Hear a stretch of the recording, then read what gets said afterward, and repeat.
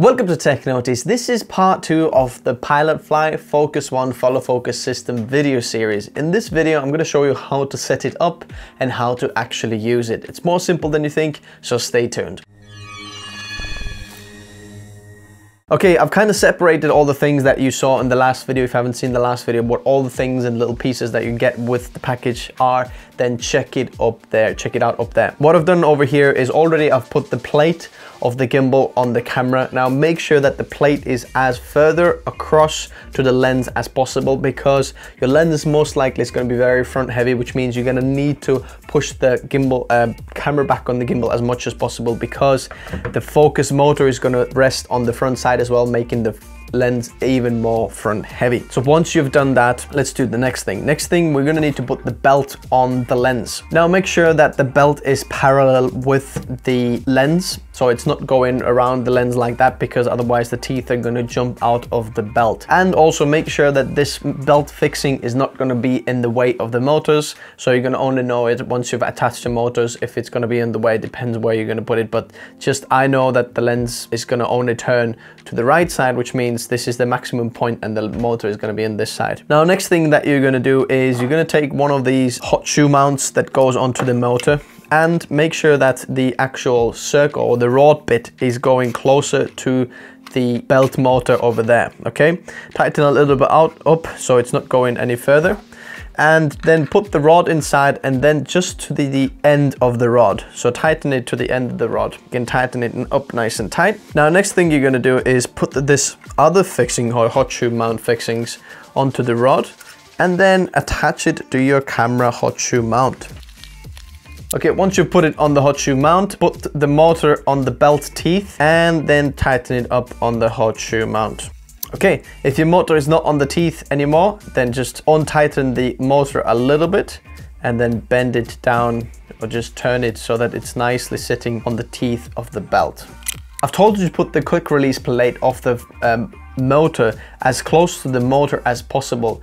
The other way is to put it the other way, which means the motor is going to sit further away from the lens, which means it's more likely to give away a little bit, and then my experience, it's going to jump a little bit on your belt, which means, you know, just jumps out sometimes because it's just so further away and it's hard to keep it tight. So this is the best way of doing it. Next thing you're going to do is take the quick release plate off the focus wheel and put it on the left side of the gimbal. Okay, make sure that the actual release knob over here, or the release hatch, is facing down, because, well, there is no other way it can go. Actually, it can't face up. Okay, this is quite simple. Literally tighten up the screw inside and then just slide your focus wheel in, tighten it up, boom, and that is attached to the gimbal nice and tight. Next thing that we're gonna do is you're gonna need 2 cables. Okay, first of all is the power cable. Depends what camera you're using. I am using a Sony camera, which means I'm gonna use the DC to micro USB port. And then you're gonna need a camera control button if you wanna use all the features on the actual focus wheel, which is this cable over here, which is the HDMI to a micro USB cable. So we're gonna attach the camera to the gimbal now. Don't worry if it's out of balance at first, because we're gonna balance it out last. There's no point of balancing it first and then adding bits over here. Okay. Now it's time to balance the gimbal. DC cable basically goes into the DC in on the motor and then goes all the way to the axis on the adventure gimbal. There's output just nicely labeled over there, pulls over there, and then you can put the micro USB port from your camera to the motor as well, which means now on the focus wheel you can use to start recording on the focus wheel. Now the last thing we're going to do is actually balance the gimbal. If you don't know how to do that, you can watch my video over there, and let's do it. The next thing you're gonna do is turn on the gimbal. When the gimbal turns on, you can see that this little light comes on as well. At the moment it is red, so don't worry about it. Next thing you're gonna do is turn on this little wheel on the side over here. There's a little power button on the side here. Just hold it down, and then on the LCD you should see a greeting sign. For me, the LCD screen was flipped the other way around from the box. If you need to change that, what you can do is go on the menu. The menu button is this little middle button on the surrounded by these arrow buttons on the here. press the menu button and then go down to display, hit OK again, which is the middle button, and then just flick between normal or reverse, and then you can flip the LCD around, okay? And then you can go back by switching left. So next thing what we're gonna need to do is connect it to the motor. On mine, it's connected automatically. I can see that this light is green already. If it isn't connected already, then what you can do is go on the menu, go on the motor menu, and then press connect, and then hold on to this connect button over here, and then it should sync up basically. Now the next thing what we're gonna need to do is calibrate the motor so that the end and start point of the wheel are the same as the end focus point and beginning focus point on the wheel.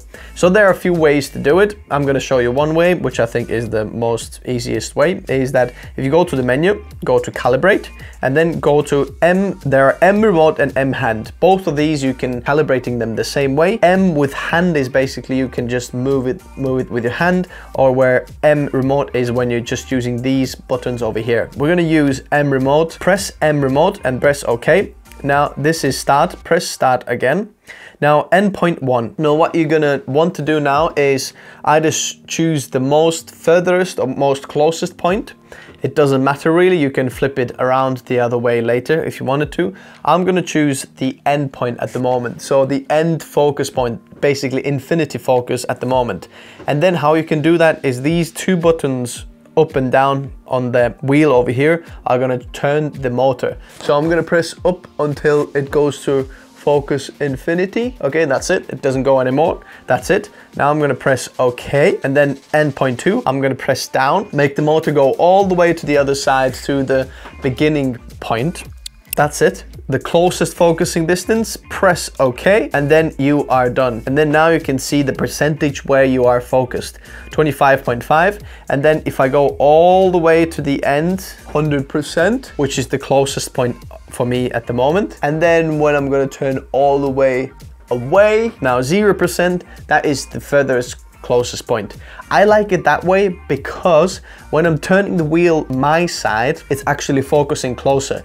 So if I know that the subject I want to focus on, I'm going to turn it towards me, then I know that the focus is moving towards me. If I'm going to turn it away from me, it's going to move away from me. If you don't like it that way, you can easily flip it around on the menu. You can find it on the menu very easily. So now this is how to use it. This is quite the simple setup now. Basically, you can use different modes on your gimbal and then just follow your screen over there and then follow the focus. Make sure your camera is on manual focus, not autofocus anymore, because you are adjusting the focus. Now the wheel has a few different options over here as well. Basically the camera button over here is the shutter release button. If you're on the manual mode, you can take photos with this, and there is a movie record button. If you've connected the camera control button over there, then you can actually do that on this little button over here. If you don't like that, you can still connect your camera to the gimbal and use the buttons located on the back of the gimbal handle to control the camera that way. Now let's say you've got a situation where you want to put a certain focusing point and certain focusing point on the wheel over here, then that is very simple as well, because you have these little hard points over here. So let's say I'm gonna want to focus only on from like 60 or 70% over here. So what all I'm gonna do is move these hard points to where the 70 point is, tighten it up, and then move the other one. Let's say the other one is 20%, tighten it up over there. Now my wheel only goes from 20% to 70%, and that's how you do it.